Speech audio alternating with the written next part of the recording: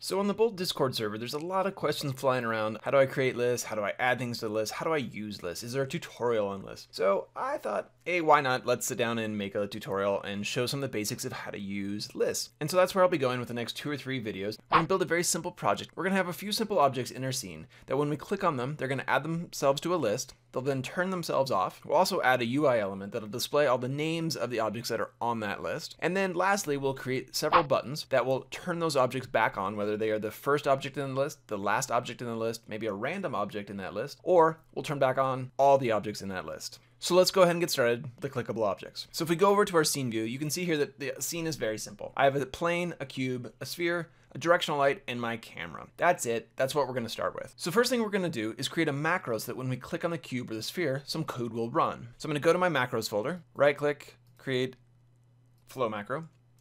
And I'm going to call this clickable. Open up my flow graph. Now I'm going to do things a little bit differently here. And this is not the only way to do this, but I like it because it's nice and simple and easy to implement. I'm going to add a unit and I'm going to add the on pointer up event. Now usually this is used for UGUI or GUI events where we can click on a GUI object and this event will then get called. We can use this with scene objects, not just UI objects, but we do have to add one more thing to our scene. I'm going to go up to my camera, I'm going to go to add component, and I'm going to add a physics raycaster. This needs to be added to your camera in order for the on point up to get called when you click on scene objects. Now, since I don't have any UI objects at the moment, I also need to add in an event system. So if I go up to create UI and add in event system. Now this will allow this event to get called when I click on those objects that have this flow macro. So let's just test that real quick and see how it's working.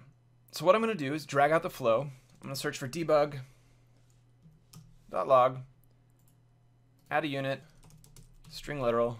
I'm just gonna simply add clicked and connect that up. Now I'm gonna go up to my cube and my sphere. I'm gonna select both and I'm gonna add in a flow machine. Now I can add the flow machine onto multiple objects, but I can't drag and drop my macro onto multiple objects. So I'm gonna have to do that one at a time. I'm gonna push play and then open up my console so I can see my debug message. Now if I click on my cube, you can see that I get a clicked message in the console. Likewise, if I click on the sphere, I get a second clicked message. You can see the number 2 there. So we've got our code working. We now have clickable objects. So if that's all you came for, great. I'll see you later. We now have clickable objects. You can interact with objects on your scene by just clicking on them. We didn't need raycasting or anything particularly fancy. We can use these on pointer up, or you could also use the on pointer down events to click on your objects. So we want to be able to add these objects to a list. Now, just to keep things easy and simple, I'm going to make that list a scene variable. So I'm going to come over here to my variables window, click on scene, and I'm going to create a new variable, clicked items. Hit the plus, and then I need to choose the type. And I'm going to type list game object. This is a little slow because there's a lot of different lists that Bolt can pull up. Now this first option is the one I want.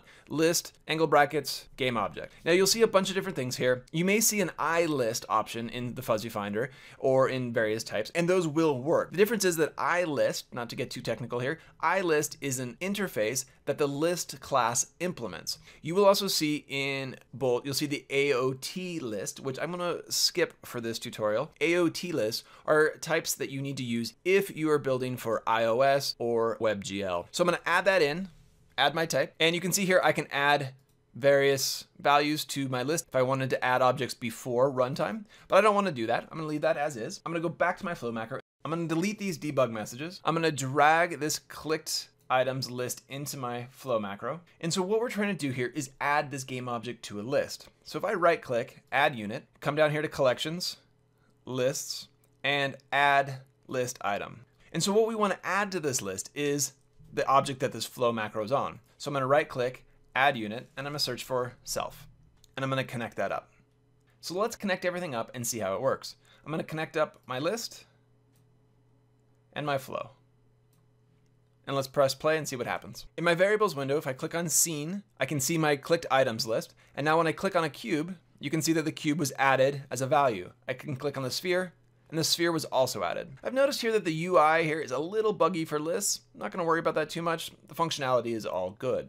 If I continue to click on these objects, I'm gonna continue to add them to the list. I'm gonna make the list bigger and bigger. And so I don't wanna continuously add the same cube or the same sphere to the object. So what I wanna do is check if the list contains that object already. And if it does, I don't want to add it to the list. If it doesn't contain that object, I do want to add it to that list. So let's go back out of play mode and go back to our macro. So I'm going to disconnect my flow, and I'm going to add a couple more units. I'm going to right click, I'm going to go to collections, lists, and we're going to use this unit right here, list contains item. So what this is going to do is check and see, does this list have this item? And it's going to return a Boolean out the right hand side. I'm going to drag up my list, and I'm going to move my self node over, because what we want to check is, does this list have the game object that this flow macro is on? We're going to take that Boolean up into a branch, and if that's false, we're going to go over here and add ourselves to that list. I'm going to connect up my flow to the branch, and there you go. That's all there is to it. We're now checking to see whether this object is in the list or not. Let's push play and see what happens. Again, in my variables window, I'm going to click on scene so I can see my scene variables. Now if I click on my cube, you can see that it gets added, but if I click again, you can see that it's not adding it to the list. Whereas if I click on the sphere does get added. And again, if I click again, it doesn't get added because it's already in the list. So there you go, we've got clickable objects functioning in our scene. We're also clicking on those objects and adding them to our list. So in our next video, we're going to create a UI text element that's going to display all of the names of the objects that are in the list. That's going to use a for each loop to iterate through the list, get the name of each of the game objects, and display it in a text box. So I hope that was helpful, and I hope you'll join me for my next video with lists in Bolt.